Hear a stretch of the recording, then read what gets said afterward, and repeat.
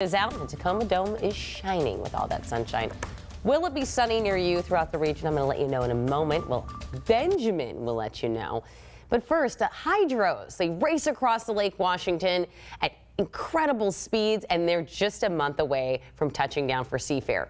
Hydroplane Race Boats actually have a museum, and the executive director, David Williams, was so fascinated with these fast boats that he wrote a book about one pilot's incredible journey to move to the U.S. Our photographer, Doug Dillon, joins us now with David to talk about this book. Doug, what is the title? A Race to Freedom. And David, tell me a little bit about Mira and his story. Well, he started out as a pilot in Czechoslovakia during the Cold War, and he flew for the communist-dominated Czech Airlines. He was tired of seeing his friends arrested and sent to concentration camps and disappearing in the middle of the night. So he defected. He hijacked an airliner, flew across the Iron Curtain, landed in Germany, and then went to work for the CIA. After years of working for the CIA, as a reward, they gave him the cushiest job you could have, which was as Bill Boeing's personal pilot. So he and Bill became really good friends.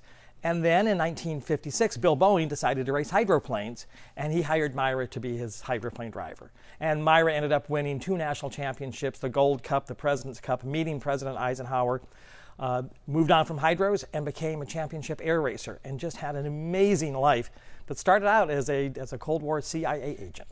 And I mean, the fascinating lives that you don't know about, right? Well, yeah, and to be honest, that's one of the reasons that I felt it necessary to write the book. He is one of the last, or was one of the last of kind of that greatest generation.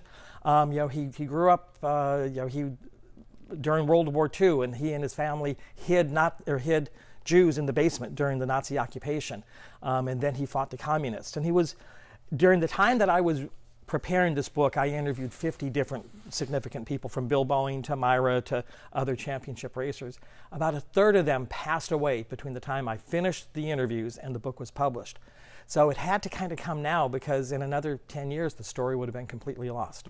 And what was what was one of the most, because I'm sure there's ton interesting stories that you think of when you think of writing this book about Mira? Oh gosh, it's so hard to pick one. It's sort of like, what's your favorite Christmas present you ever got? But I think Myra getting a chance to meet President Eisenhower, and a really sort of fun story is that Myra went in to meet Eisenhower with Bill Boeing, and Eisenhower, it's a big deal.